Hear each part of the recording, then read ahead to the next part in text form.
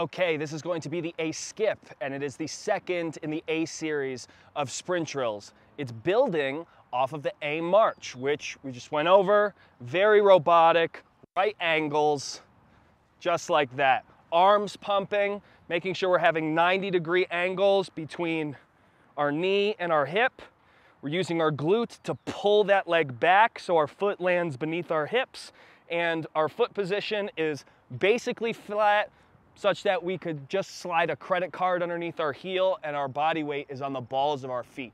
For the A skip, we want to start achieving some bounce because so much of high quality sprinting is relaxation, reflexivity.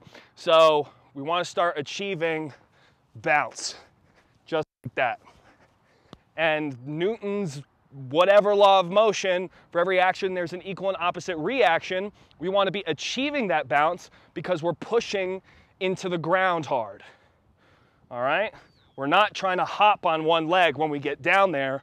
We're trying to achieve bounce and achieve lift. So just like that. Keeping those shoulders forward. Just like that.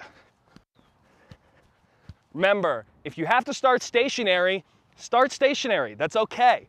Just make sure that your technique is perfect, as close to perfect as you can get it, before you start adding intensity.